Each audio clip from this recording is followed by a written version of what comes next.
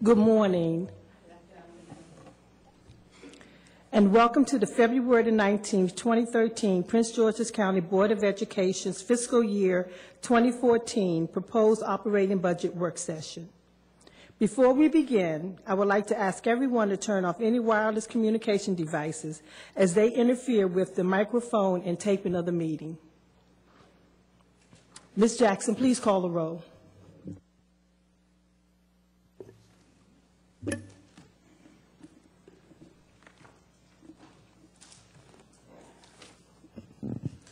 Ms. Beck?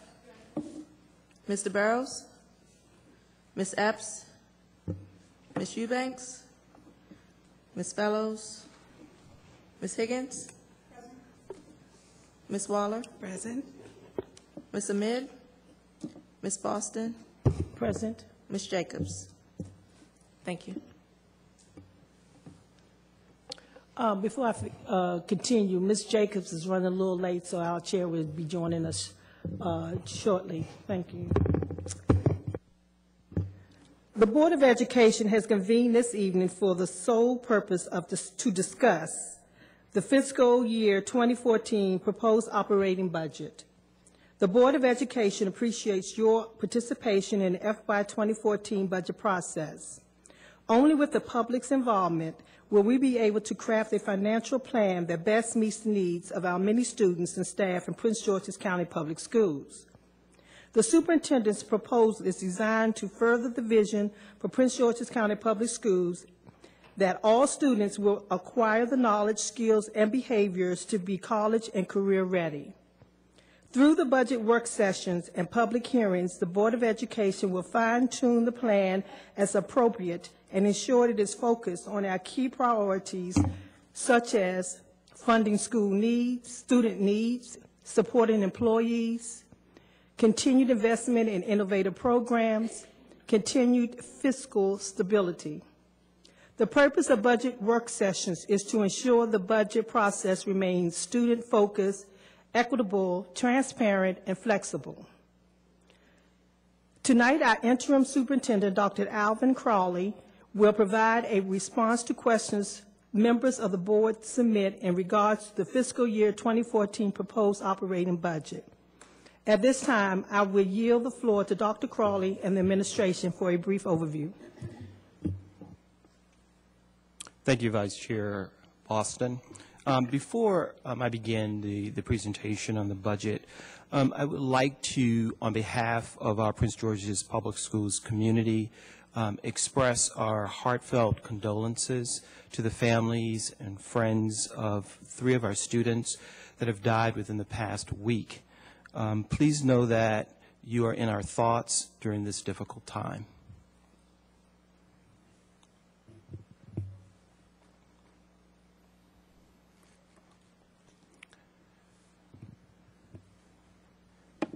So as we think about the fiscal year 2014 budget, I'd like to think of it as a journey in that as we go through the process, there's certainly lessons learned, and also as we get additional information, we make adjustments in the budget. And so tonight, some of the information that is presented to you is more so review information, and then there is other information that we'll classify as updates to the fiscal year 2014 budget for your consideration. So as Ms. Boston indicated, our overarching vision is to make sure that all Prince George's County Public School students have the academic preparation and experiences necessary to succeed in school and pursue their post-secondary choices. So as we look at the fiscal year 2014 budget, there are a couple of themes that I'd like to point out this evening. First, our goal of continuing to support a rich and rigorous instructional program. And within this particular goal area, we've recommended some increases and expansions.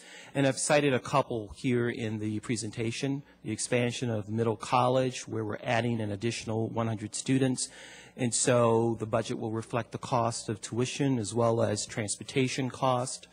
Continuing to support student-based budgeting to make sure that our principals are given the flexibility to provide good quality programming and the staffing that they need to support good instruction and good class size. Our secondary school reform initiatives will continue next year, as well as a focus on our alternative schools. At the last board meeting, I talked about some of the work that we've been doing to enhance the alternative school programming options for our students, such as implementing College Summit, as well as instructional technology, professional development of teachers, and other initiatives that will, again, strengthen our alternative school programs. We've also introduced a competitive staffing compensation package as part of our efforts to recruit and retain highly effective teachers and other staff within our schools, to continue to provide safe and secure learning environments for students and staff. We had a board presentation, and our security staff made several recommendations. Some of them are immediate actions that we will be taking as a school district. Others are more short-term recommendations, and then some long-term recommendations. And we feel confident that some of those recommendations can be addressed through existing resources and then with some additional resources. We know that we're going to get some funding support from the governor's office as a part of his initiative. However, to date, we still do not have a definitive amount, but we feel that this will contribute to the work that we're doing in implementing those long-term recommendations. Also, as a part of enhancing our supports and services within schools, providing access to wireless technology so that all of our schools have wireless technology. And then finally, improving the reliability and efficiency of our student transportation. We've had some discussions about transportation in the context of the task force report, and we know that we've had to make some adjustments in our delivery of transportation, primarily adding drivers and looking at our routing system, and we'll continue to look at them during the course of this year into next year to make sure that our system is reliable and more efficient in its operations. So tonight we'll start by talking about revenue projections, some additional reprogramming, the superintendent's 2014 budget, which includes the governor's proposed budget. Tonight's focus will be on the Departments of Human Resources, Performance Management, Information Technology, as well as Administration and the Board of Education. In looking at our revenue projections, you'll see the progression from the 2013 Board of Education approved budget to the fiscal year 2014 superintendent's recommended budget. Here is a difference from the last presentation. In the past, under the county contribution, there was about $7 million that we were losing. Based on discussions with our county colleagues, we think that there is going to be an increase in county revenue that will take us back to the 2013 allocation. So the 626.8 number is now 633. So we look at county contribution. As I indicated, it will maintain the funding for 2013, so it's more so leveled funding. We'll continue to look at state aid from our foundation program, comp ed, transportation, and then board sources, where we see a reduction. In additional reprogram resources, just a reminder, looking at early lease purchase liquidation, these are things that we think we can do this year that will result in not having to spend fiscal year 14 funds. Our school security initiative, the $1 million can be redirected to student-based budgeting. And then at the last meeting, I recommended that we reallocate the stipend allocation that's in the current budget book of $5 million to look at salary lane increases for $3 million, $1 million for tuition reimbursement, and then $1 million for stipends.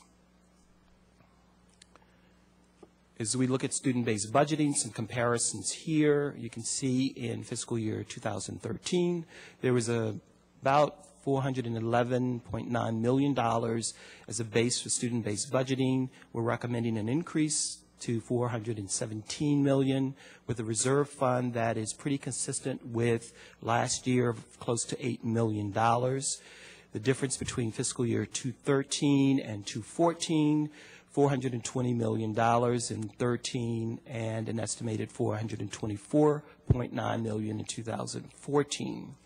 Also included in the budget for next year are some allocations as we move the Robert Goddard French Immersion Program to Greenbelt Middle School. There are 9 FTE positions, 5 custodian and 4 food service workers that would be added to the staff at Robert Goddard, in addition to the faculty that is currently in place there. Some new information for you based on some discussions with the county, and we are still working with our county colleagues to examine ways that we can partner with him in the Transforming Neighborhoods Initiative. And this is the county execs, well, one of his major initiatives, and we believe that there will be some funding of about $6.6 million, and we'll work very closely to determine the specific initiatives around the TNI and schools. But I wanted to just outline a couple of areas that we've had some discussion around. 35 to 40 schools would be would be impacted by this implementation. We're looking at things like truancy and attendance patterns in schools, provision of social services, after-school programs, summer bridge, interventions. When we look at our academic data, we know that we are making progress, but we also continue to have some challenges as we look at reading and math. And so there would be some funds allocated for interventions. And then finally, we know that the centerpiece of our work in good school community relations is the work that we do around parent engagement. And so there are some recommendations for some funding to implement parent engagement initiatives. So tonight, we'll take a look at human resources, and there's been an increase primarily due to increase in advertising costs for recruitment, as well as some alignment work that we're doing within our Human Resources Office.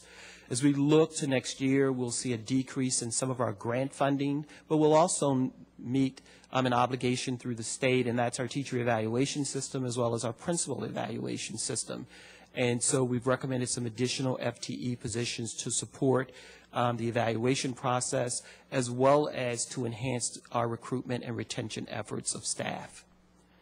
Under performance management, again, an increase to that budget, primarily due to projected grant funds that will be awarded from the Michael and Susan Dell Foundation, as well as some realignment in the performance office to strategic planning. So this is more of a realignment of positions.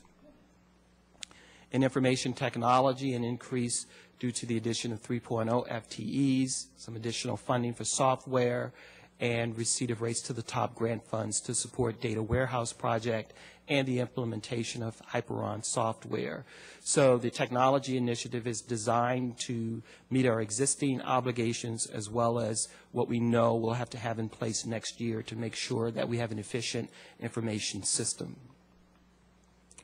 In administration, board education office, a realignment in the general counsel's office. This is not a reduction in positions, but more of a realignment of a position to labor relations. And then finally, in the Board of Education office, some funding to our internal audit staff for professional development. Just to remind the board and our public of our timeline, our progression since January 29th in our budget work sessions. We are here February 19th at a work session. We have a public hearing at 7 o'clock here in the Sasser building. February 21st, there's a Board of Education meeting where there's the, hopefully, adoption of the requested budget. And then on March 1st, that budget will move forward to the county so that they can review our submissions. So that is a summary of where we are to date, and we would be happy to answer any questions.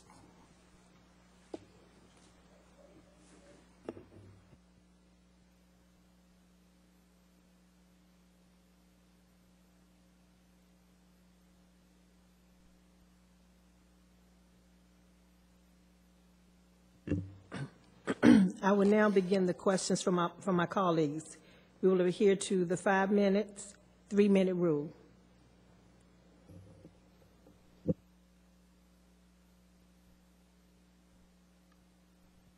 Thank you very much. My first question is I know that the county has spoken about the fact that they have over $100 million deficit. How does their deficit, it doesn't sound like their deficit is impacting their contributions for school system. Good evening. The county's always got a number of financial obligations that they're trying to balance and trying to make adjustments. Clearly, from the conversations we've had with county administration, the executive is very supportive of education, and I think when it just comes to making priorities, education, K-12 education, is at the top of his list. Okay, thank you. It's going through the legislature now that Prince George's County might receive an additional $5 million for the net taxable index, right? Income? Net taxable income, right? That we would get $5 million additional dollars in terms of funding through the Thornton formula. And I know that that will increase over the next several years. Does our budget include that, or do we have to wait until we see whether it passes the legislature? Our current budget, the proposed budget, does not include the $5 million.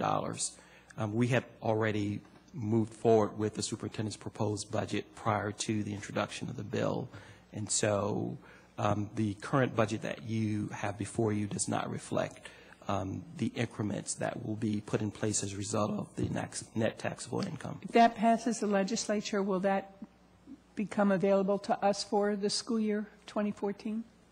I believe so. I'm just, well, I believe it's scheduled to take place. So then we could come back and have a more full discussion about where we might want to make priorities. Absolutely. Good. That works for me. The stipend that we have allocated $1 million for the stipend, what exactly are we putting aside money for? And does that include the National Board Certified Teachers?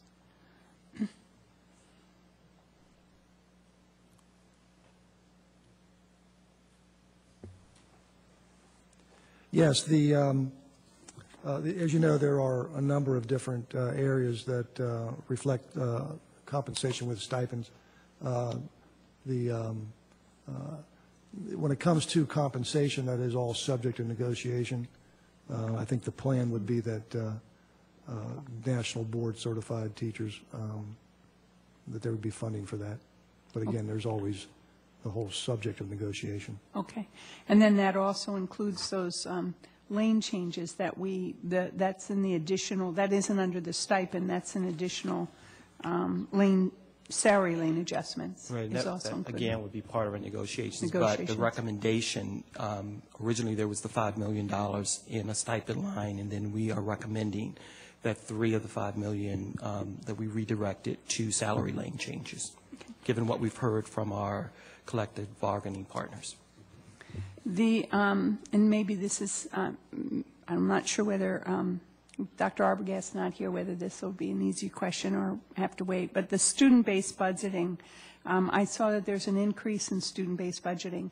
Is that increasing the base? I believe last year the base was $3,077, comes to mind, per student. Does the base per child get increased, or is it different weights?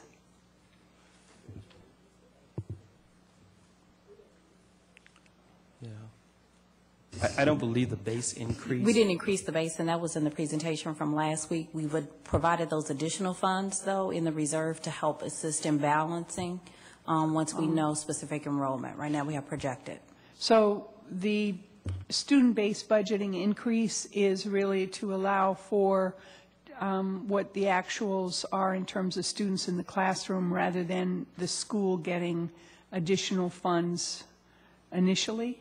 Am I correct in that? So they're going to get this week. What principals get this week is based on projections. They'll then turn around and get an additional set of numbers in April. It may change for some, increase. It may decrease for others.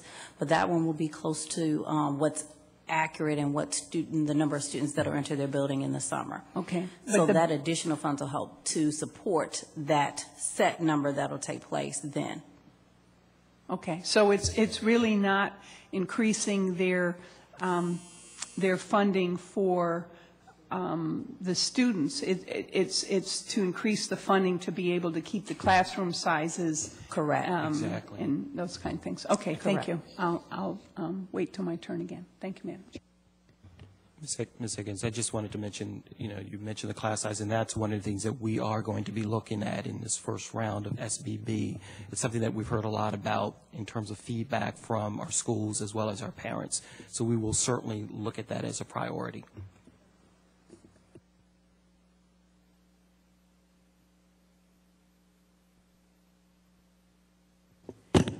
Thank you, Madam Vice Chair. I want to be sure that I'm clear on slide 9, Transforming Neighborhoods Initiative. We're putting $6.6 million in, oh, okay, explain that to me, please. And I would also like to have a list of schools. Can you just speak about that, about the Transforming Neighborhoods Initiative? I do have one of the areas in my school board district, and so I wanted to hear a little bit more about it. How is that going to work? In terms of what we're putting in, just to keep in mind, when I presented the proposed budget, those funds were not there. They were not a part of the original superintendent's proposed budget. And then after some discussions with the county, those funds were reallocated back to the district, and we had some extensive discussion on use of those funds, and as a part of that conversation talked about transforming neighborhood initiatives and how we could work together with the county, and as Mr. Sheeran said, certainly our county exec has made education a top priority, and to look at some of the challenges that we're seeing within some of our schools, within neighborhoods, and redirecting some additional resources and supports to those schools, so that as we think about provision of social services, are there opportunities to provide supports within schools? As we think about after-school programs, are there opportunities to merge some of the academic challenges that we're seeing with what happens after school as a part of improving outcomes for students, doing work with parents around parent engagement and parent education. So the whole idea is to look at transforming neighborhoods and that initiative, to look at our schools and the current resources and to bring those resources together from the county and the schools to provide more supports to students and their families. And certainly I support that. So we're not taking any monies from the schools in these areas, monies that's set aside for some of the programs that they currently have.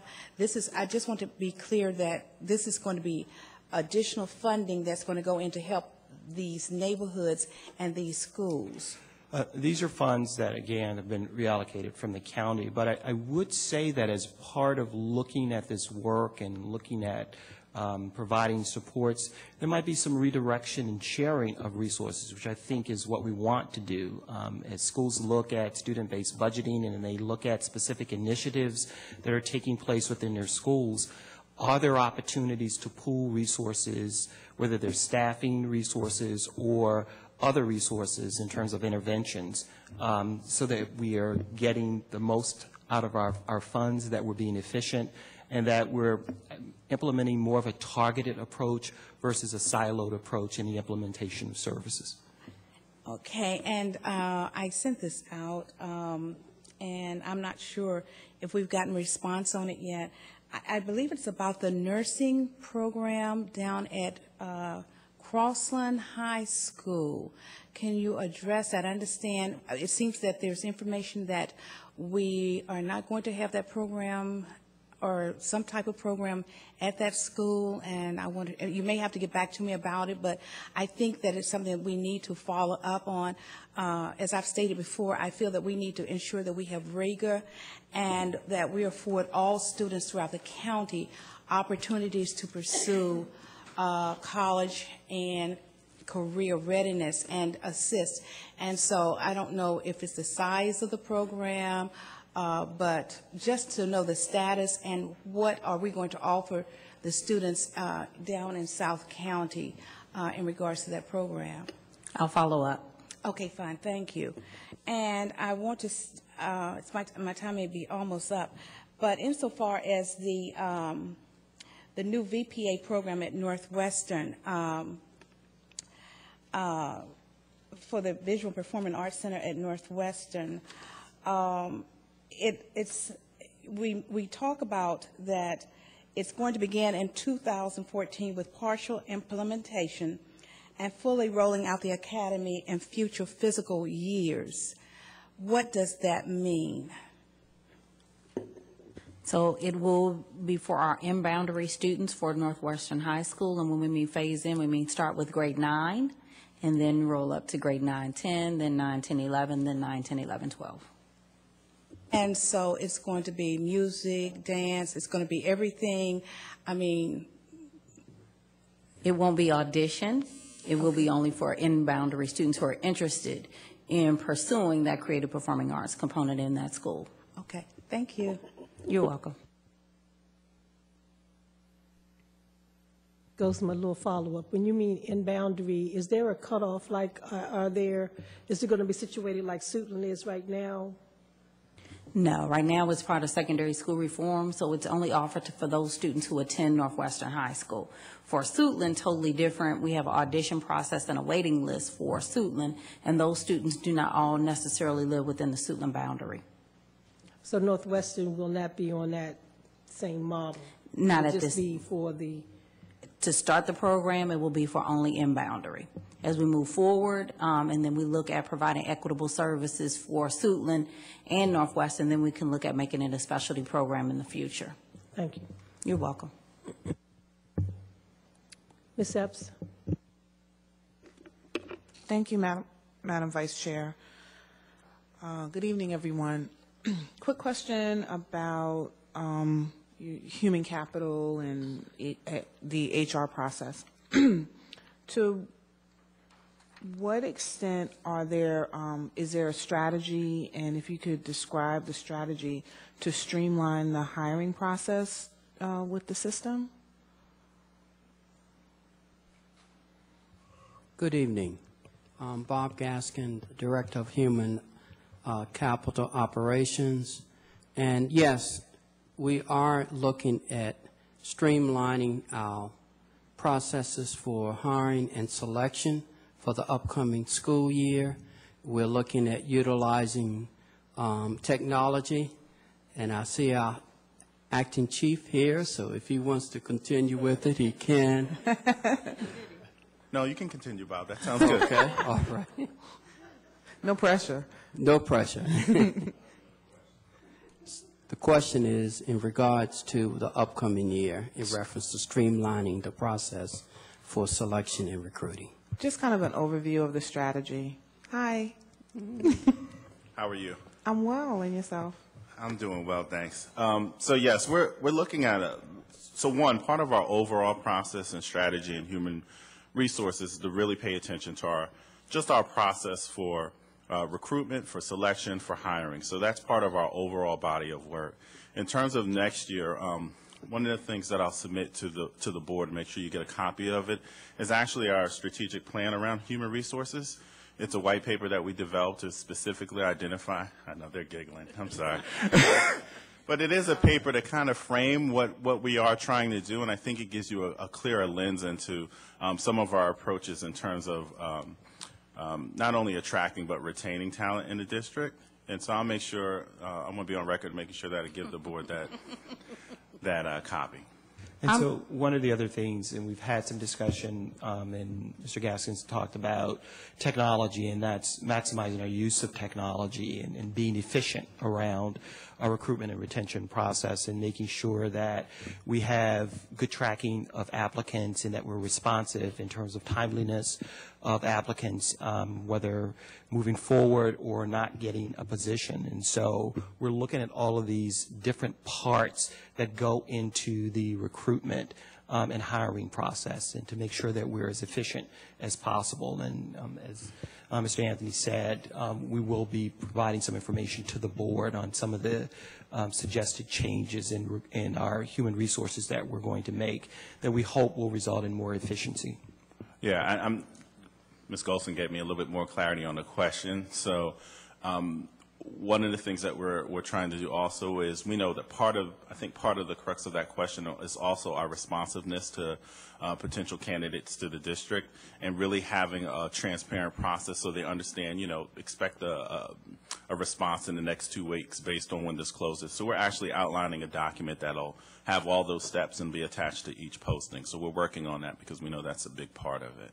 Yeah, just as an FYI, I don't know if anybody's ordered from Domino's lately, but it's awesome because they have a tracking system to when they make the pie, put the pie in the oven, take the pie out, put it in the car, and then the guy rings the doorbell. It's really cool. We might not get it to you in 30 minutes, but we'll do a better job at getting it to you. So. Absolutely. About 35 minutes. Just another question in terms of, I'm really sensitive to the proposals that we've received as a board with regard to what's coming down from Annapolis.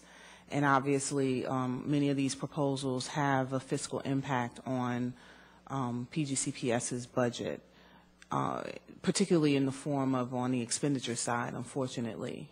So, I know Mr. Lucci is fighting the good fight in Annapolis to preserve the integrity of our budget submission. However, the realities of the legislative process, it could go either way. And so if we are hit with, if one of the bills that have come before us that has these types of expenditures passes, is there a contingency plan for our budget? You're absolutely right, and we continue to monitor these bills very closely, certainly from an implementation perspective and then from a fiscal perspective. And so as a part of our work, we've been having discussions about possible impact of bills, and certainly will bring to the board any suggested changes that would impact our budget as a result of any new bills. There is one in particular that, for example, we know will have some maintenance costs associated with it, and so it is something that we'll have to look at through our supporting services.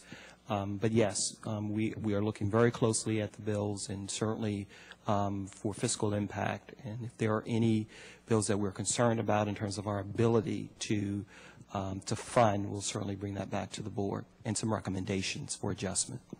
Just as a quick follow-up, I'll just put it out to the public that, this is a wonderful opportunity for parent groups and community groups and constituents who care about maintaining the integrity of a budget to contact your legislator or senator if that's going to, to let them know how we feel about maintaining the integrity of the budget that's been put forth. So help us out. As we present the bills, get to know about the bills, and then take that opportunity to communicate with your legislator. Thank you. Ms. Beck.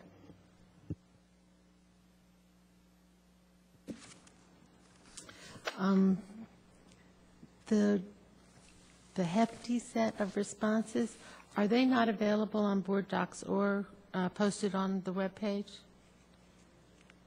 They were just uploaded? Okay. I'm just now seeing them, so whatever has jumped out at me, I will ask, but whatever I reread again tonight, I'll ask again.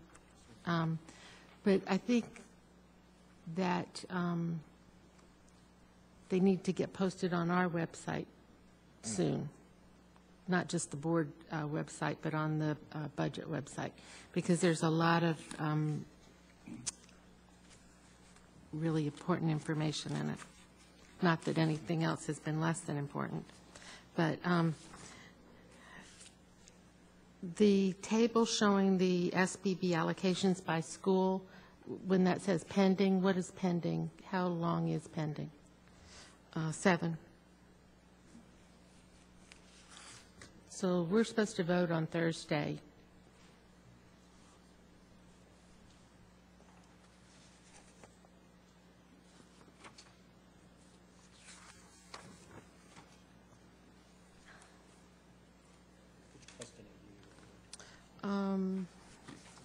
Number 9. This is the allocation for last year aligned with the allocation for this year. So that what I'm looking to see is a lot of the schools in District 9, I hate sounding parochial, but a lot of the schools in District 9 are not heavily burdened by the ESOL population. That I know my district last year had 5% of the ESOL students that Ms. Waller's district had. And so when I go to my community to explain the bulk of funding that's going to ESOL, I use that example. We don't have the students who have those significant needs, but it's still difficult to explain to the community how we're not getting additional resources, not just for ESOL, but for the other bump-ups. So your question is, when is that information going out to the schools? And I believe we did a timetable that is scheduled to go out this week to schools, which is consistent with past practice.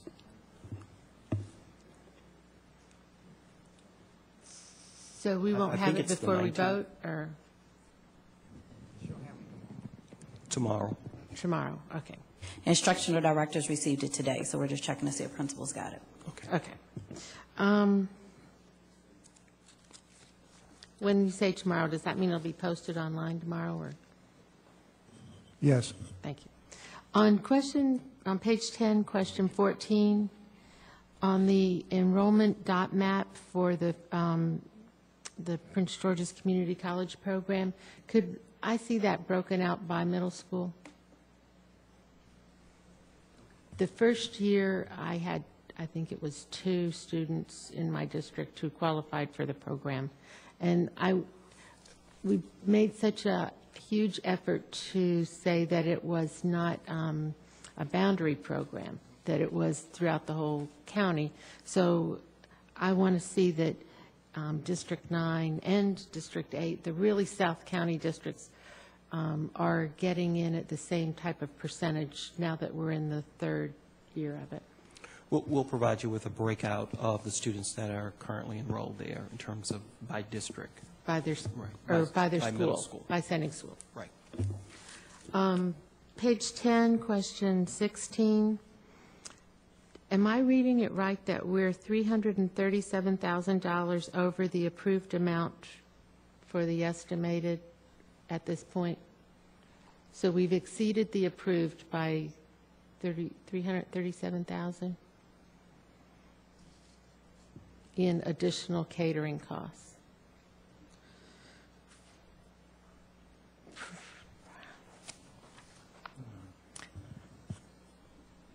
So the question, the actual question is, describe the $337,000 in additional catering costs from FY 2013 approved to FY 2013 estimated. So the estimated would be more than the approved, so we're over. Is that right? The way that the way that column reads is the FY-13 approved is what is in the current budget. Mm-hmm. The 13 estimate is where we anticipate spending will occur by year end. The 14 proposed is what's built into the plan. Okay, so in catering costs, we're $337,000 over our approved amount.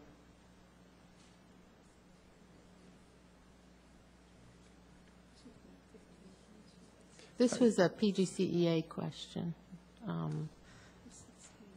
Yeah, I'm going to have to get back to you on Question that. 16. Yeah, I think it would have been helpful to have PGCEA's table where they got all their, but it seems to, I don't know if Mr. Robinson saw that also, but it seems that we've gone over catering and that we're now budgeting in an additional $273,000 for FY-14 proposed. And I see the rationale why we think we need more money for food, but I'm going to be quite honest. I'm looking for money for media services, and that's exactly the same amount of money that would help those librarians to go from $2 per student to go to $4 per student. They need that $273,000, Do you have the hand? not put into food, but put into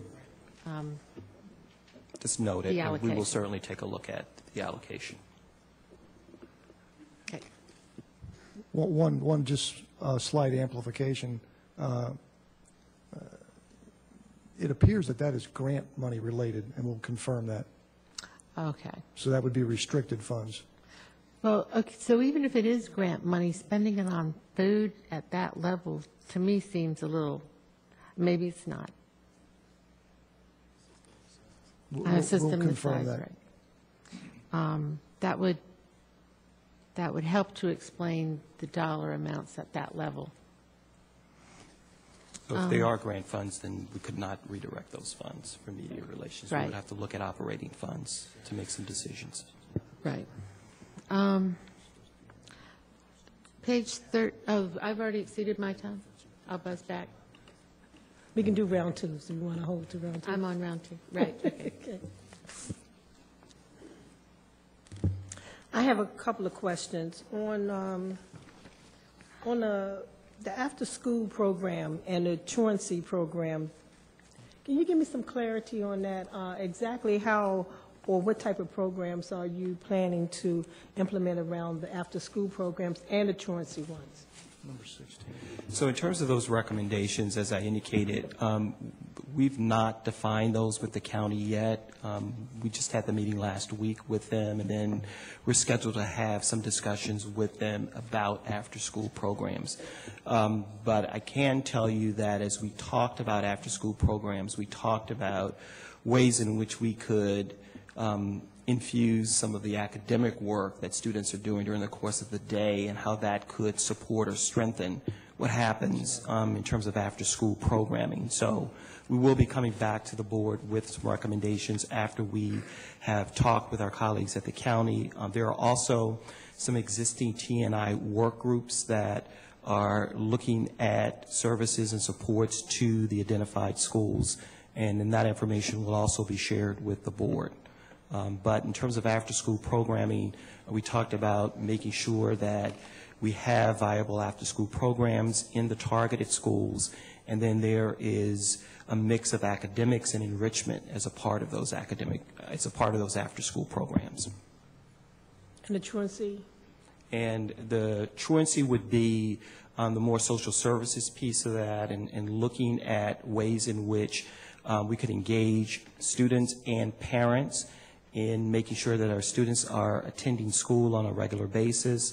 So as we think about T&I and we think about some of our attendance challenges, the goal here would be to employ resources to look specifically at students who are having some attendance issues, and working with parents and working with the community in terms of social services to get a sense of why students are coming to school late or why there is absenteeism, and then addressing them with specific strategies that are family specific. Do you expect this to be like a partnership with the county on some of these, especially the truancy, the social services? I would see that there would be a partnership in all of those areas with the county. Okay, thank you. I guess we're in round two. Ms. Higgins? Thank you very much. I'm also looking at the slide in regards to transforming neighborhoods, page 9, and want to ask about the interventions for third grade reading and fifth grade math. How are these interventions different or the same from students who are in other sections of our system?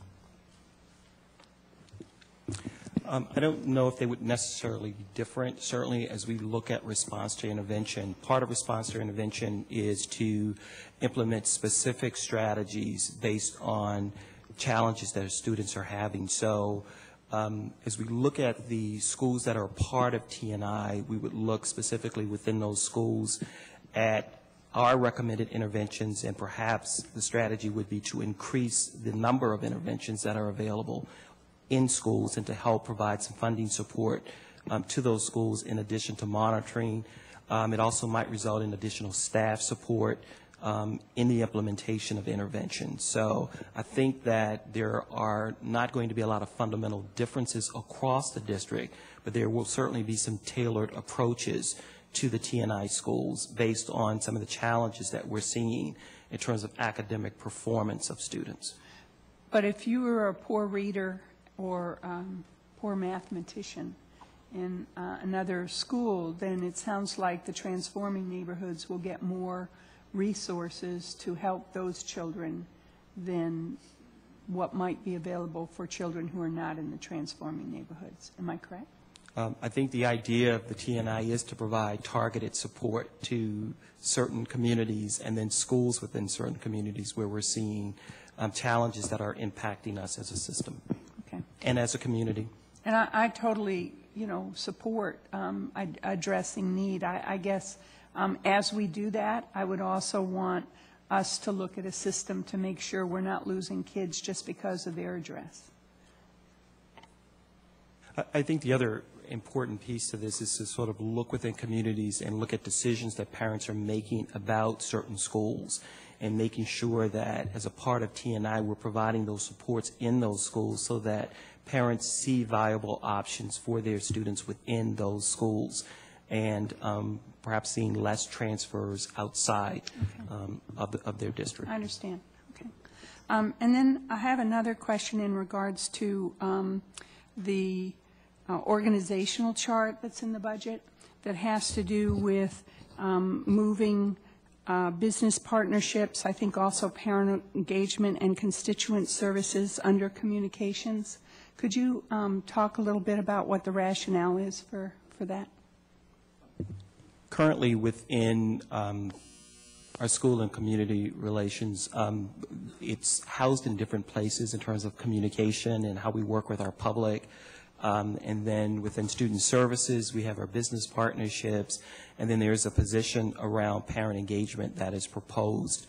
And then the third part of this is that we have constituent services, which is in the superintendent's office. And the role of that particular department is to respond to our constituents in terms of any issues or concerns that they have either at the central office or school level. Under the proposed model, we would bring all of those units together. I think the glue is good communications and making sure that in addition to doing the outreach around problem solving, that we're utilizing our constituent services in other ways to do more engagement of our community. We've talked about community engagement and more partnerships and parent academies. And so the idea is that all of those would be housed in one place and that we would utilize the expertise of our communications department to facilitate all of the different parts coming together. So there was a recommendation around moving constituent services, our business and volunteer partnerships into our communications department, as well as the one position that was recommended under student services for parent engagement.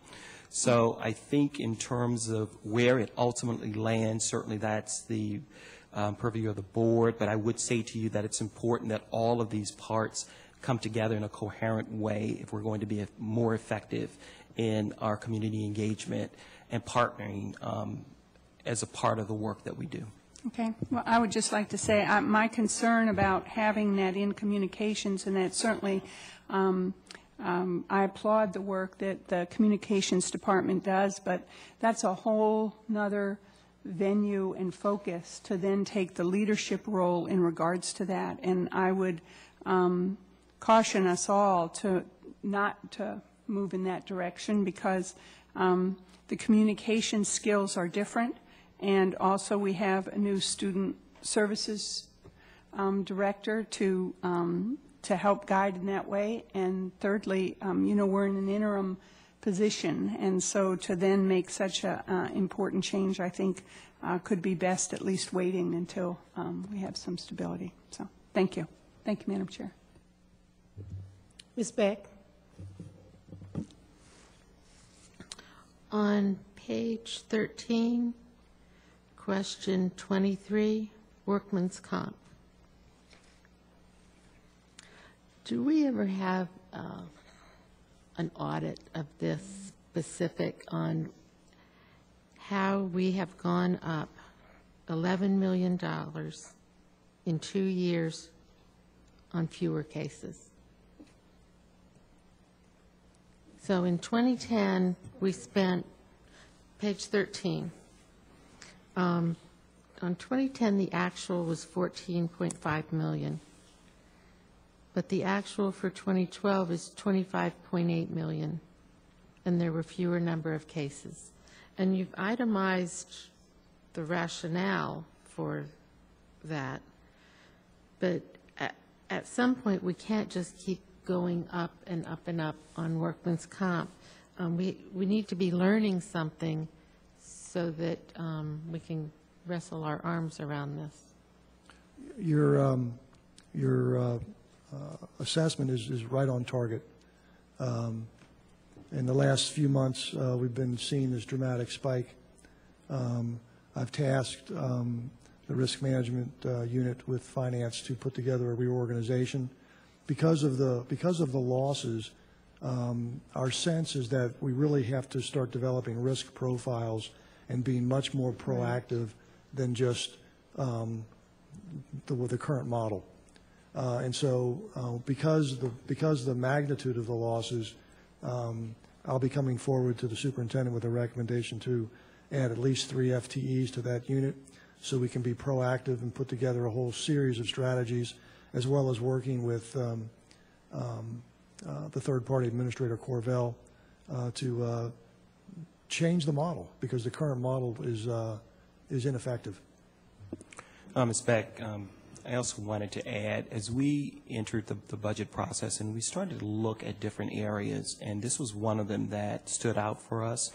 And so I would say to you, certainly part of the budget process is to get us to a point where the county approves our budget. But I think, I keep talking about lessons learned and how do we move forward and learn from those lessons. And so one of the recommendations that will be coming forward as a part of the end of the budget process formally are a series of study recommendations and actions. And so one of the areas that we are going to identify for you is to look at this issue as a study issue with some ongoing work of staff and then some recommendations back to the board, just given what we're seeing in terms of the increases over the years. So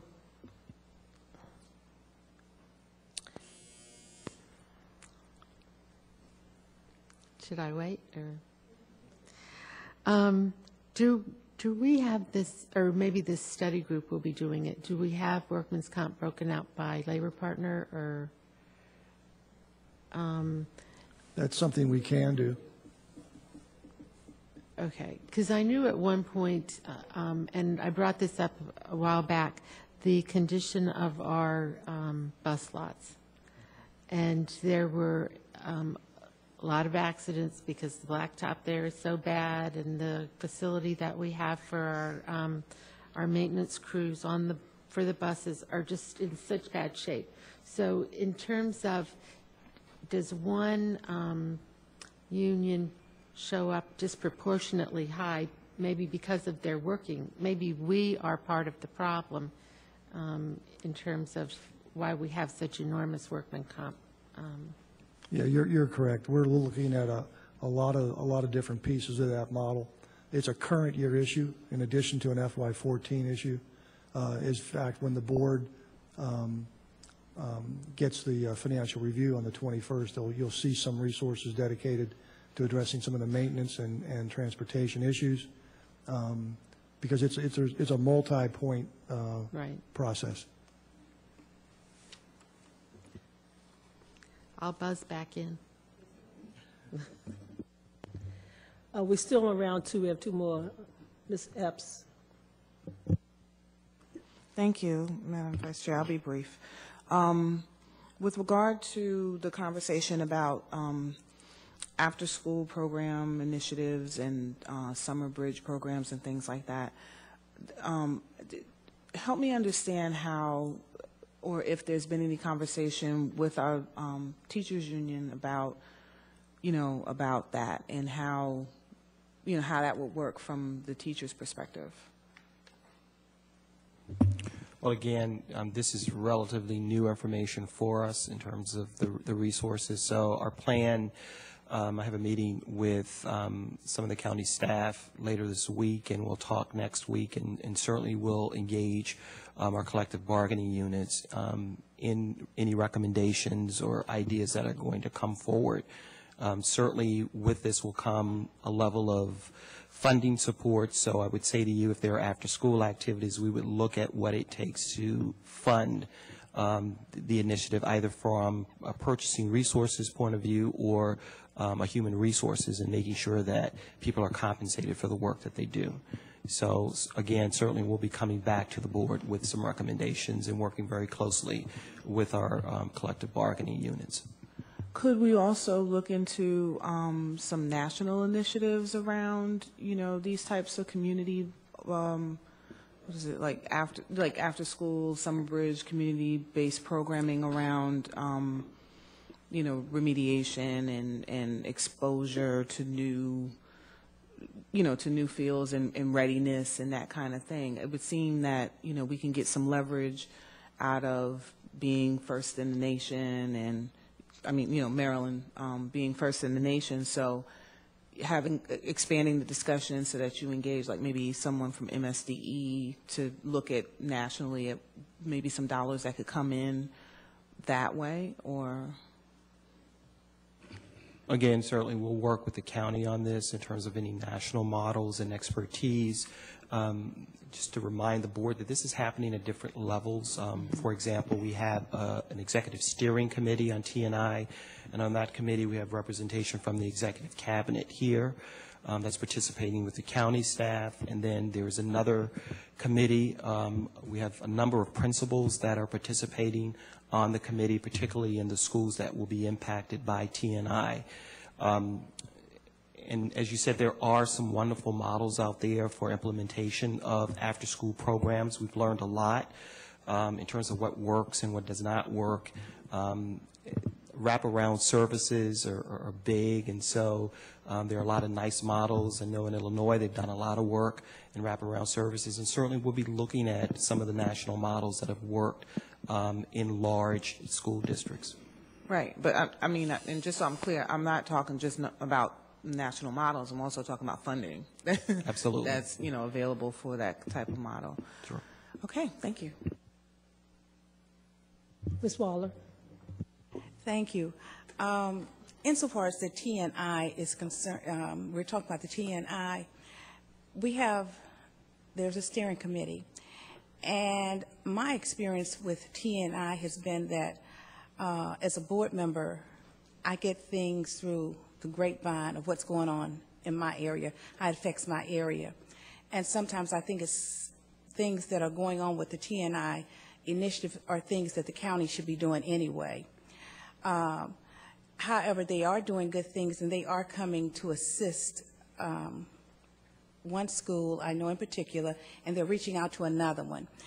There's a steering committee, and I asked about this before. Do we have board representation on the steering committee for T&I? Board representation? Yes. I'm sorry, Board of Education. I asked this question before. Are we represented on that steering committee? Yes, we had our first meeting last month, and we meet the first Wednesday of every month. It's myself, Andy Zuckerman, Helen Coley, our new Chief of Student Services, Darrell Williams. Is there a Board of Education member that has been appointed to represent on the T&I steering committee? Let me phrase it that way. I know you all are working with them, but I had asked this question before. Did we have someone from a board member that's on that steering committee? Because we are not getting information about what T&I is doing. That's why we are having the discussion about the after-school programs, the truancy, because we need to know. I'm sure that we all would like to be a part of it. So I didn't know, I read about it in the report that we received late fall, but I was not aware that we have representation from a board member. or the board chair? I think certainly that's a discussion for the board in terms of working with the county board. And we were asked for representation from the executive cabinet, and so we have 4 members from the executive cabinet participating, but certainly would be willing to express, if the board has that interest, some participation from the board. I think the second part of this is, I believe the executive committee has had 1 meeting to date of this new group.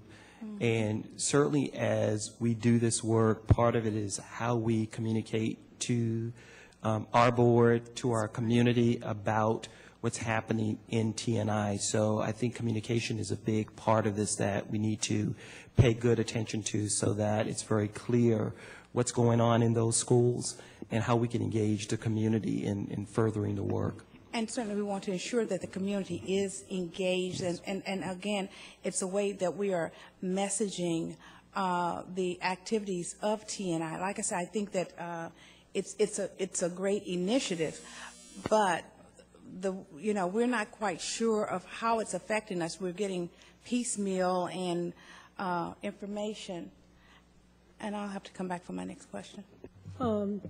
Dr. Crowley and Ms. Golsom, I would request that we get a report on what's going on in those meetings. When you attend those meetings, if you can bring back and update the board on what's going on, I think that would help us to know exactly what initiatives is being proposed. Thank you. I think we're now in round 3. Ms. Higgins. Okay, Ms. Beck. Page 14, question 25. Explain the $9 million that was anticipated for non-public placement that was never realized from the state.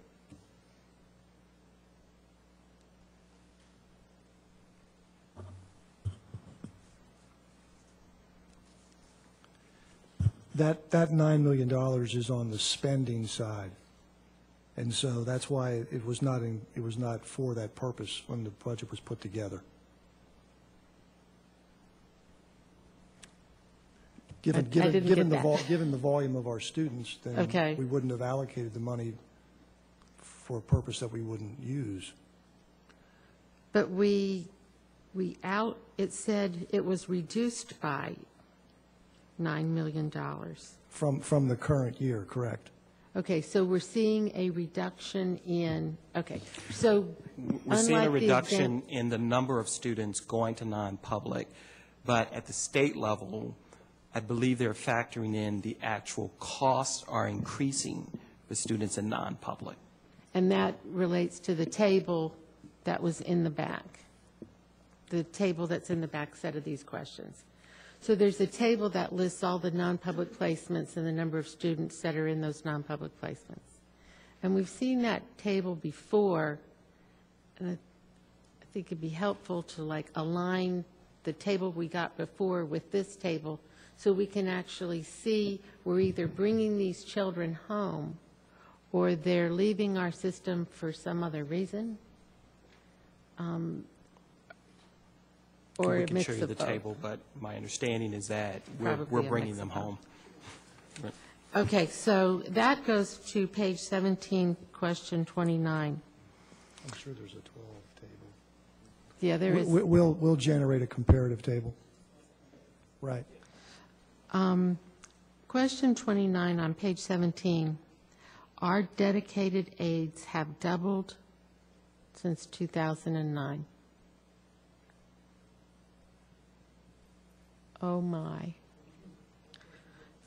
Page 17, 29, question 29. This was also a PGCEA issue. But in 2009, we had 418 dedicated aides.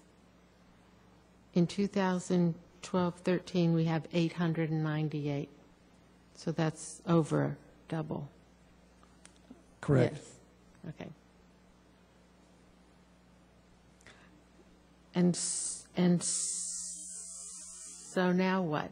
I mean, we can't continue to do this year after year after year. But if we're writing dedicated aids into IEPs, We do know that the administration is working to comply to an MOU, which requires multiple years of allocating FTEs, because for many, many years in prior years, the activity was provided through using temporary staff, right. Which was deemed to be a violation of the collective bargaining agreement.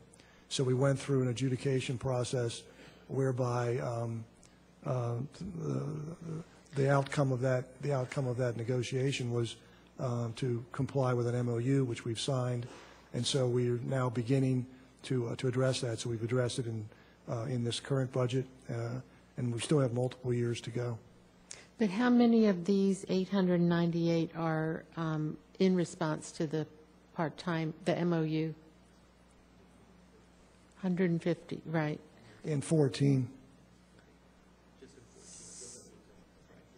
So this will go up every year?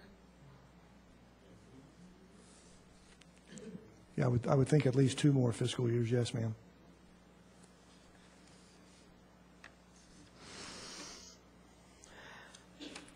I'll come back. Am I still, or did the buzzer go off? So, Ms. Beck, so that certainly there's the legal perspective in terms of meeting the MOU agreement as a part of the budget and a proposal. I think on the programmatic side, certainly one of the things that we want to look at is the use of dedicated aids and tying those to IEP requirements.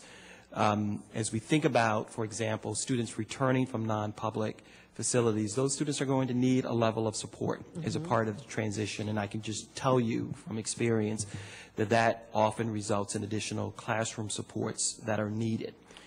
So that's one piece of it. I think the other is certainly one of our responsibilities is to foster independence for our students with disabilities and to start looking very closely at service delivery models and whether students need a dedicated aid or whether we can start to phase out the dedicated aid in terms of responsibility. So I think certainly we want to make sure that we meet our legal obligation, but at the same time on the programmatic piece to continue to look very closely at service delivery, independence, and how we're utilizing staff in buildings to be compliant with IEPs and to make sure that we're delivering good quality programming for students with disabilities. Ms. Waller. Thank you. On page 24 of the questions that was distributed this evening, number 41, what is included in the cost for the Office of Constituent Services on a monthly basis? For instance, I noted that in August it was $32,000, and then it went down, and then we are back up to $27,000 in January of 2013. What types of costs? And I know we said this is, under, we're thinking the reorganization and everything, but what type of costs would that involve?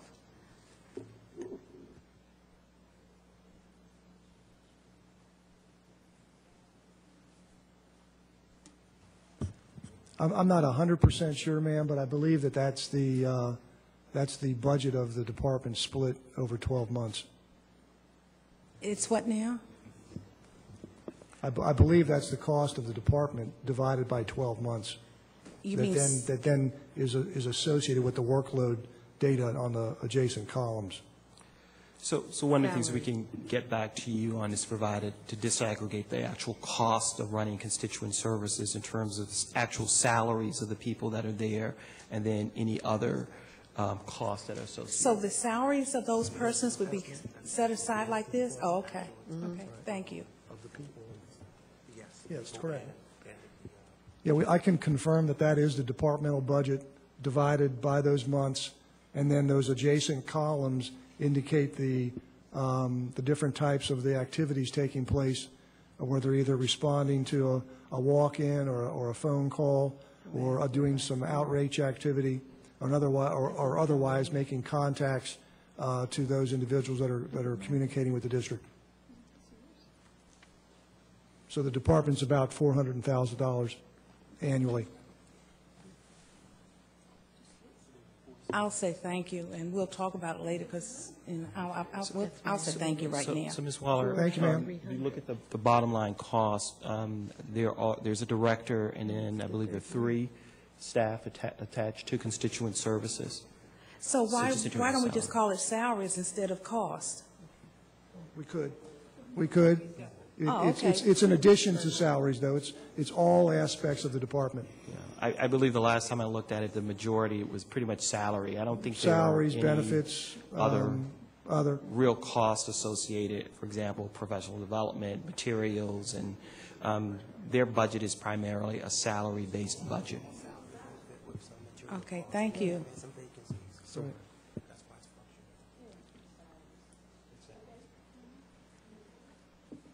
Ms. Higgins? Yes, I have two questions. One is that whether you've been able yet to determine the costs of reinstating a counseling drop-in center where we had 5 in the past. Do you know the costs of that yet? How much? Each? Approximately $126,000 each.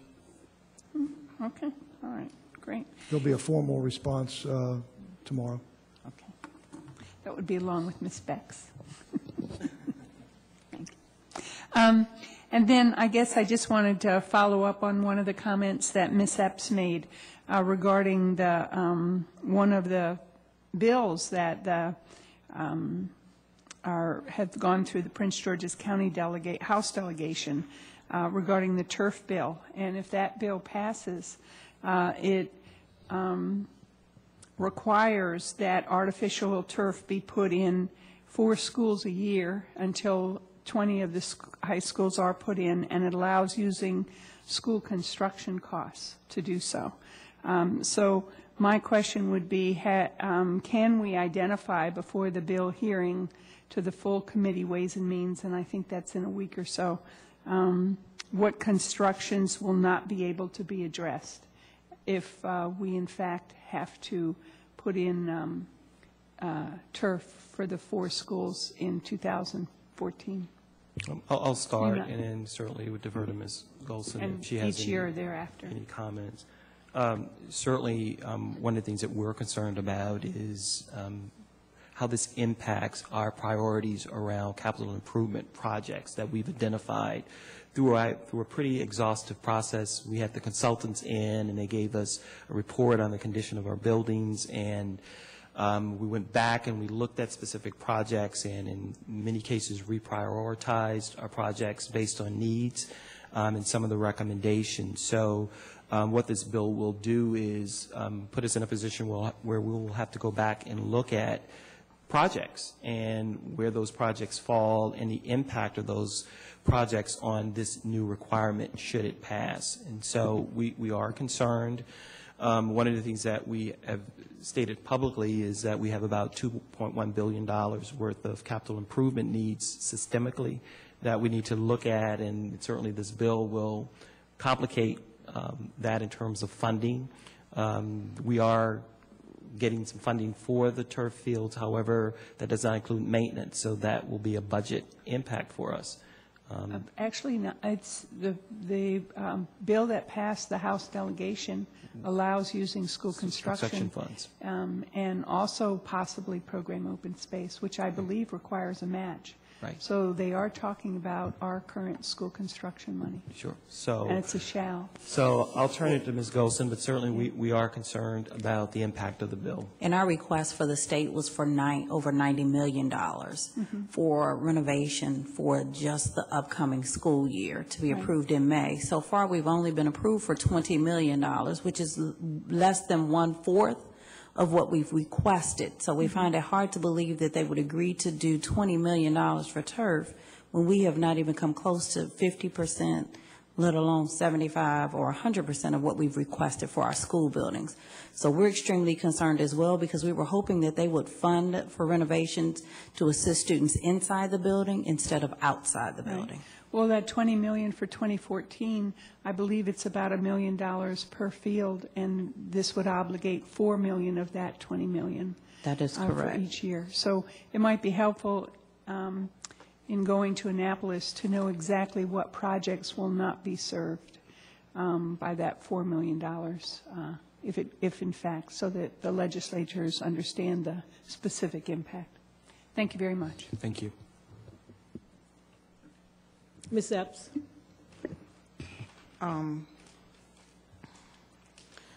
Back to the question about the IEPs.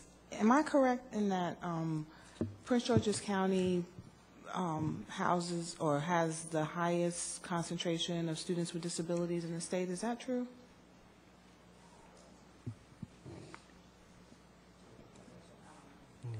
We need to look at the proportion. Keep in mind, we're one of the largest in the state, so proportionately, I believe we're somewhere between 11 and 12% of students with disabilities with IEPs. Okay. I just kind of wanted to, I've just offered that up as part of the justification for the increase in dedicated aides. So, that just kind of popped into my head. With regard to partnerships and, community engagement, particularly around volunteerism, I got some feedback about the, the process of vetting potential volunteers. And I just wanted to understand the process a little bit better around fingerprinting and, again, looking for any opportunity to streamline, that process or even aggregate costs so that, I don't know, I guess, I don't know. I'm just, seeking to understand that process a little bit better. Well, I'll talk a little bit about it. I'm smiling because we had some real extensive discussion this year about establishing a consistent process across the district for volunteering and our business partnerships. And one of the actions that we took was to look at the MOU process and to develop a set of procedures around MOUs and how we engage people, whether they're individuals or particular groups in partnerships, to make sure that there's a level of accountability for all of our different partnerships, and then that we have a consistent way of tracking our different partners. So we will certainly take a look at how that process is working. Our goal is not to create a process that's burdensome or will actually dissuade people from becoming partners with us, but at the same time we want to make sure that it's comprehensive and that we can account for all of our different partnerships.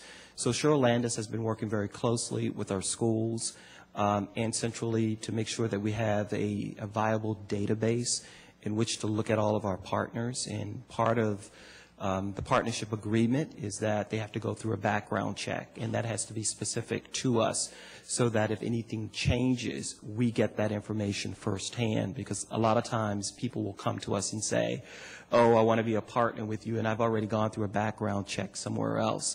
And we tell them that we need it to be with us so that if anything happens, we get the information and we're aware and can take immediate actions. We also have two levels of fingerprinting, one for those who are just doing a chaperone for a field trip for one day versus those who are working with our students or are going to be with them overnight or over a long period of time.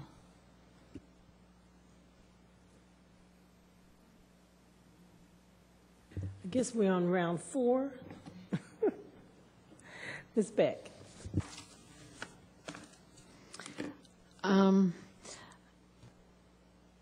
On the top of page 20, the ROTC program. Now, as I understood it, the service support for the program was being cut back by the government. Or we were contacted by the military and told that we have to cut back because we're not going to fund at the level we were funding. And so that's why, and in particular, Frederick Douglass High School lost the Navy program. So in both cases where we made some recommendations around elimination of programming, a lot of that has been driven by consistent look at trends around enrollment. And so in both of those schools, we had low enrollment within the ROTC programs, in addition to some recommendations of cuts by the government. So in terms of the table that's on page 20 that shows High Point High School having 2 FTEs for $97,000, and then you have almost the same program at Surrattsville High School with the same 2 FTEs for $231,000. That seems like... It depends on the ranking of those staff members, and the government pays for a certain portion of it, and then we pay for another portion of it. So the ranking of the staff member, the 2 at High Point must be very low. For $97,000 for 2 staff, that seems significantly low. And we'd have to go back and investigate, but I don't know specifically who those 2 people are, but typically it is based on their ranking. Okay. So I'm asking for the level of military support by branch of service. I know that at the last time we talked about this, the Marines gave us the least amount of money. And that seemed to be why we only had the 1 Marine program, because we weren't really fully or even partially reimbursed for it. On question 37, page 21, the last line says the academy that's proposed for Northwestern High School will begin in FY-14 with partial implementation. Are the figures above the full implementation figures, or are the 17 classroom teachers the partial implementation? I believe that's full implementation of the program. So that's full implementation. So because the program will begin with partial implementation, then we're not going to need that level of money?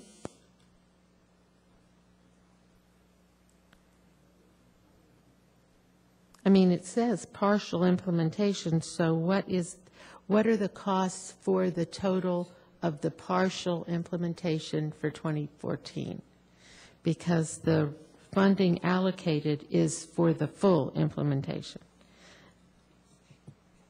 And how does that compare to the Suitland level of funding and staffing? Okay. And we'll treat this as a follow-up and get a response back to you. Before we vote? Yes. I'll buzz in again.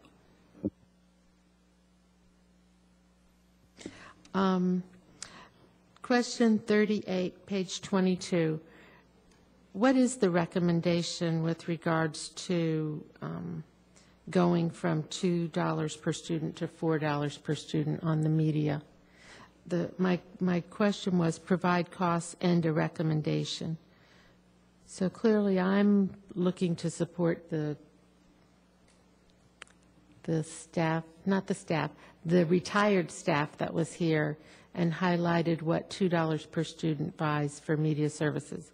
So if we go to $4 per student, what's your recommendation? Do you think it should be $6 per student, or you're happy with $4? $4 would double the amount, so I think that's probably a good recommendation. We can move sure on. There are others who would disagree. You don't need to say anything else. I heard what I wanted to hear, so. Right, it would be about 245 45 additional, because it's based on population. And the media specialists who were here were saying they were buying about 30 books per year with this money. All of the other dollar amounts on here all seem to be database or online fees. So this is for the purchase of either subscriptions or books. That's my understanding, or replacement of books. Right. So we don't have to hear about Pluto being a planet. Right. And we've heard that for a few years. So by now, I would hope that every book that says Pluto is a planet by now should be gone. I would share that position. I did have page 24 on the athletic fees. It appears we've collected $241,000 in athletic fees. Now, I looked, quickly at the table. My understanding was that the fee was $50 per sport. Per child for an entire season. So if I Per play child for an entire season. Yeah, so if I play multiple sports, I only pay it one time. Okay, so on page 1 of the last attachment, the athletic fee collected attachment, look at Central High School for football. They collected $20. If you just look on the left-hand side, it says Central High School, and then there's football, fall, the cash voucher number, and it says $20. I see $855 further up. And then I also see them $110 again, and then I see $20. So they collect over time. If a family cannot pay that $50 right then, they work out a payment plan. So that would explain why we have a $253 collection at Fairmont Heights. Correct. So it's not collected in the $50 clean incremental. We'd love to have it all at once, but we do realize that there are situations where a family can't give that $50 exactly right then. Okay. And just looking at this table, it doesn't look very clear. It would look like you should be able to say Central High School football, all of football, with the total collected for football. So if we've only collected $240,000 in athletic fees, is there a possibility that we could consider eliminating that? Especially in light of what we already have in athletic fees already that we know? We actually just had a discussion about this in the last week's cabinet meeting. So we are pursuing a few other options first before we make that proposal. Okay, so in the board budget vote on Thursday, we'll include the $50 fee? Yes, it will. Because one of the things that we looked at different expenditure lines, and so while there were pluses in certain areas, there were some minuses in other areas, and those funds would have to shift in order to cover those deficit areas. So it wasn't a strict correlation in terms of the line item amount and the actual amount in that account. There were also some deficits. So we needed to give the directors some flexibility to move those funds within line items. Okay. I think that this report needs to be cleaned up, and actually I'd also like to see the number. There was a report that came out of athletics that showed by school the number of participants by sport. And I know he has to break it out for the state by gender and race, I believe. Right. But it concerns me that, we heard $50 per student was going to be a significant hit for some kids who really benefit from athletics. And so if we are looking for a way to get out of this fee, that's definitely my preference. Okay. And especially using the funds that will most likely carry over from this year to next year. It seems like you do have a little bit of room that this was not the windfall that that I thought it would be. Okay. I'll just check online tomorrow, I guess. Probably Thursday. Thank you. Thank you, colleagues. Dr. Crawley and your staff for answering the questions. It was kind of long, but we got through them. Our final Board of Education budget public hearing will be held today immediately following this meeting at 7 p.m. The Board is scheduled to adopt the FY-14 operating budget on February the 21st, 2013, at the Board meeting that will convene at 7:05 p.m. From there, the approved budget will be submitted to the County Executive and County Council for review. Again, thank you for participating in our budget work session for the FY 2014 proposed operating budget. The February 19, 2013 FY 2014 proposed operating budget session is adjourned at 6:38 p.m.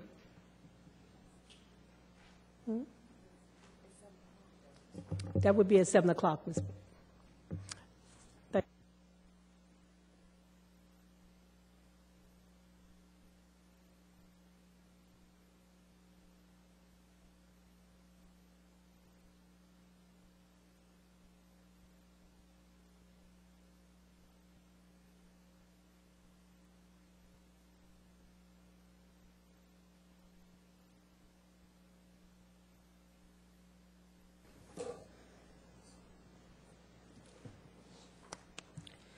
Good evening and welcome to the February 19, 2013 fiscal year 2014 proposed operating budget public hearing of the Prince George's County Board of Education.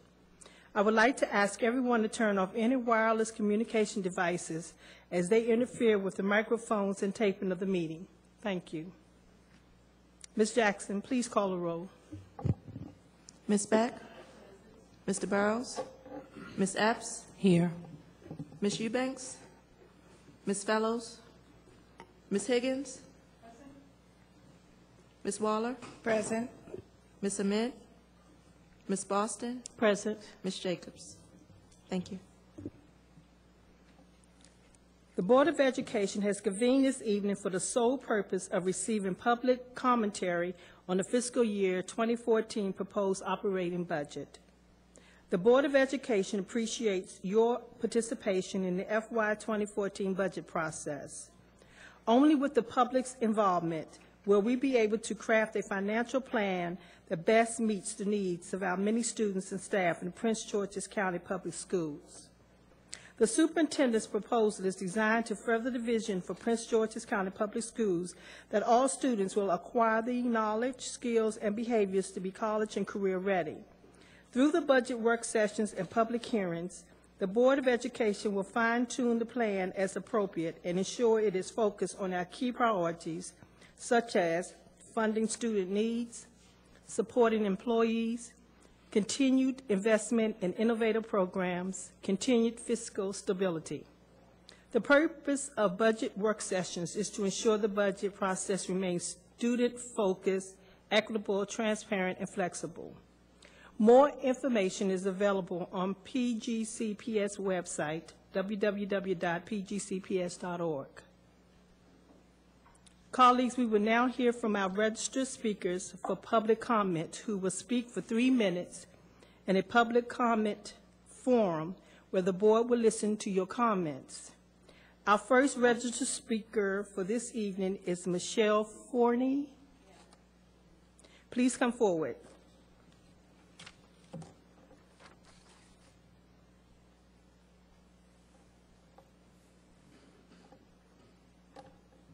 And before you speak, Ms. Forney, I just want to make sure that to let everyone know that our chair, Ms. Jacobs, is in the back, so please mark her as being present. Thank you. Okay. Good evening, Dr. Crawley, members of the school board, and guests. Thank you for the opportunity to speak tonight. My name is Michelle Forney, and I'm a graduate of a Prince George's County School, a graduate of Towson University with a master's degree in Instructional Technology School Library Media, a media specialist at Highbridge and Seabrook Elementary Schools, and the past president of MASL, Maryland Association of School Librarians. I would like to share with you how ineffective it is to have 0.5 media specialists and a small amount to purchase library books. According to a recent school library study in Pennsylvania entitled Creating 21st Century Learners, 13.2% of students scored advanced in writing in schools with a full-time certified librarian, while 5.2% did so in those without. The study also found that more students with full-time media specialists were more likely to score advanced and less likely to score below basic within the state on reading and writing tests. Additionally, more schools had students with higher scores if they spent at least $21 per student each year. School libraries are essential as we start the new Common Core standards in language arts. While I do appreciate the addition of the $2 per student line item in the county school budget for library books for this past school year, more additional money is needed. At my one school with 325 students, I was only able to order 25 books for the state Maryland Black-Eyed Susan program and 4 additional books. I wasn't even able to order any books for the new Common Core. Last year, 39 schools were able to pay half of the salary for their locked media specialist position, and high school media specialists were full-time. Unfortunately, other media specialists like myself are at 2 schools. My relationship with my students has changed since I am not with them every day. I feel like a substitute. Please consider finding a way to have media specialists full-time at all Prince George's County schools and increase the amount per student for purchasing books. Thank you for your time. If you can give, if you have your comments, thank you. Next speaker will be Linda Bradley.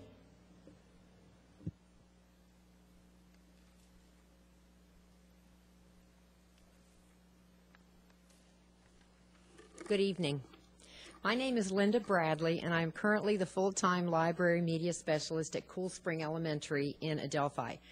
Cool Spring is one of the schools that chose to spend some of their student-based budgeting on the extra half of my position. I'm also the president of EMA PGC, which is the local association for school librarians, and we promote advocacy and support for our positions across Prince George's County. Thank you for the addition to the budget for 2012 to 13 of a half-time locked position at each elementary and middle school and keeping the full-time high school positions. The $2 allowance per student as a line item for the purchase of library materials is also appreciated.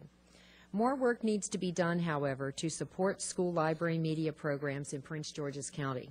Since the average cost of one library book is $20 or more, and some of our collections have not been funded properly in many years, I hope you will consider adding more to this important line item. Smaller schools especially are at a disadvantage because they can only spend maybe $800 on new materials annually, when many more than those 40 books that they could replace need to be replaced due to wear and tear and inaccurate, outdated information. Also, some of the older fiction that we have is of little interest and relevance to today's sophisticated and media-savvy students. With the advent of Common Core and its emphasis on nonfiction and complex, authentic text, libraries need more resources to engage students and support the curriculum. Full-time media specialists in each school would also be better able to support new Common Core standards by teaching research skills and literacy in nonfiction and complex, rigorous text. If schools had full-time locked positions, they would not have to make the challenging decisions in personnel funding that often prove to be unsupportive or even detrimental to student learning. The Race to the Top grant is focused on school readiness for English language learners. School libraries enhance and continue this effort by assisting all students, including English language learners, to become college and career ready. This is also a Common Core emphasis. The possible sequester in the federal government may impact the funds available to the school system. Difficult decisions will have to be made at the county and state level. Please consider the positive impact increased funding to library media personnel and materials would have on student performance, especially in light of the emphases of Common Core and Race to the Top. Thank you for your time this evening and for your dedication to the difficult work of creating a budget. Thank you. Deborah Sell.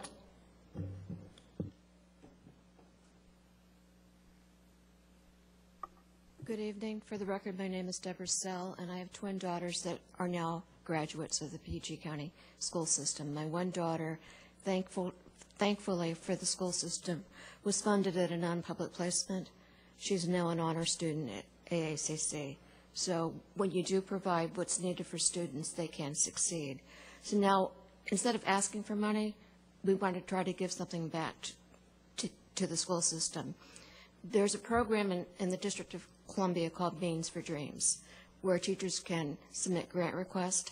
A group of individuals at our church has been studying this group, and they've been mentoring us.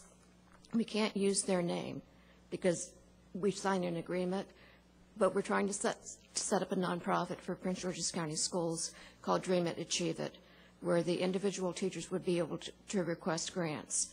We've been working with the city of Bowie to get this off the ground, and plan on using the same grant procedures that they use. We invite Dr. Crowley and any of you to come and talk with us to establish really critical needs that you might have. Thank you. Thank you. Mr. David Kahn.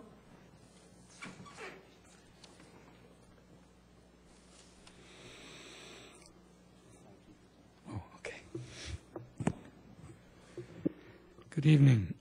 First, I'd like to say that I checked board docs just before coming here for the work session, and there were no questions and answers at the time that I could see, so I hope you've put them up by now. It might have made a difference in what I said tonight to you all if I had had a chance to read over those answers. And it's not very helpful to have a public hearing and not have the public have the benefit of the latest information. So I feel we're at a disadvantage. I don't know whether you'll be able to let us say something tomorrow. I know traditionally you don't at the session in which you approve the budget, but given these circumstances, maybe you'll open it up for us. Anyhow, on to what I wanted to say. Two speakers ago mentioned the sequester. And we don't know whether it's going to happen or not, but it very likely will. I hate the idea that they're going to send this budget back to us remarkably lower than what we sent in. It would have been helpful if we had had maybe two budgets, or at least some indication of what the impact would be and where you would cut, even more important. Otherwise, we go into all this hand-wringing, as we always do, but it could be far worse this year than most. And the second budget cycle between now and June is often far worse than the first, when competing for very scarce funds really comes out into the community, and people start fighting each other for who's going to get cut the least. It would have been helpful, and might still be helpful by Thursday, if you could give us some idea what the sequester might mean to us compared to this fully funded budget, if it is. That's the main thing I wanted to say. A couple of weeks ago I was here and mentioned the two reserve funds. One of them for student-based budgeting, I was told after the meeting, was not really a reserve. It's intended to be spent in this year. It's just not allocated to schools yet. Well, that's fine. Then it shouldn't be a reserve from a budgeting point of view. It's going to be spent for student-based budgeting, and it should be shown as part of the expense for student-based budgeting because you intend to allocate it. The one, again, for the salary enhancements, I think is a mistake. What you've done is set an amount of money that you're putting aside for raises. Won't go any higher, won't go any less. You're throwing it in the middle of the floor and daring the unions to fight over it, and I don't think that's useful. If I'm wrong about that, I'd sure like to know. Again, I think we need to change this cycle so that the amount can be negotiated, then built into the budget, and then go into effect. Thank you very much. I would have said other things, but I didn't have the benefit of the information that Ms. Beck had. Thank you. Thank you. Do we have anybody else that signed up to speak? Did you know, Johnny? The gentleman behind you, Mr. Coleman, has his hand up. My name is Peter Dawn. I am a resident of Beltsville. I'm also a president of the Beltsville PTA. I come here in front of you tonight just to thank you for the work you've done to Bellsville Academy. It's an old building. It needs a lot of maintenance over the years. But your staff, maintenance staff, have put a lot of efforts in keeping up the buildings. I also want to bring up a few things that I think is important. I support education, and President Obama, is one of his priorities is support our education system. I ask you not to cut education budgets. Also, I like the board to look at some of the performance measures that we should establish within the Prince George's County public school system. I don't know what exactly currently, what type of performance measure that we have in place, but that's something that to be competitive with our neighboring schools, I think that's one of the systems that we should think about it and implement it. Second thing is that I like the board considers increased teacher salaries. I don't have any special relationship with any teachers in the counties, but they are all my heroes. They really do. They work really hard. I've been there. I see them do a lot of work and try the best for our children. Another thing is that I want to bring to the board about our local libraries as well. The county proposing to do some budget reduction for local libraries in terms of hours and the service. And I think that local library is one of the safest places that our kids can go before and after school and during the weekends. I find it a very peaceful place and a very conductive place to do homework and take the kids to introduce to our school system. Last but not least, I like the board to consider about how to make our teachers more competitive, especially for teachers that have been with our system more than 5 years. I am an engineer. It takes 5 to 10 years to turn out a good engineer, and I think that it takes maybe more than 5 to 10 years to turn out a very productive teachers, and consider those for our in terms of salaries and benefits, just make it sure equal that people don't have a bad feeling about different people with different years in service. And I thank you for giving me the opportunity to speak in front of you.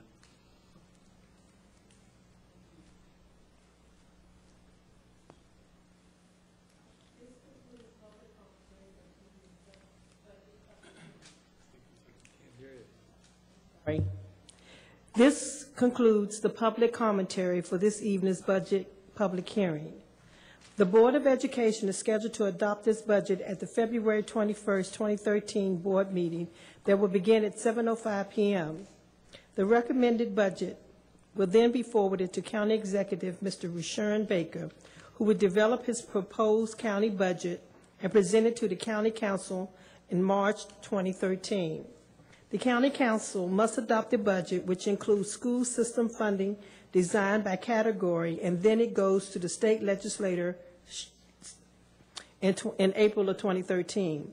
The Board of Education will then reconcile with the county approved budget, and it will be adopted at a regularly scheduled meeting in June of 2013.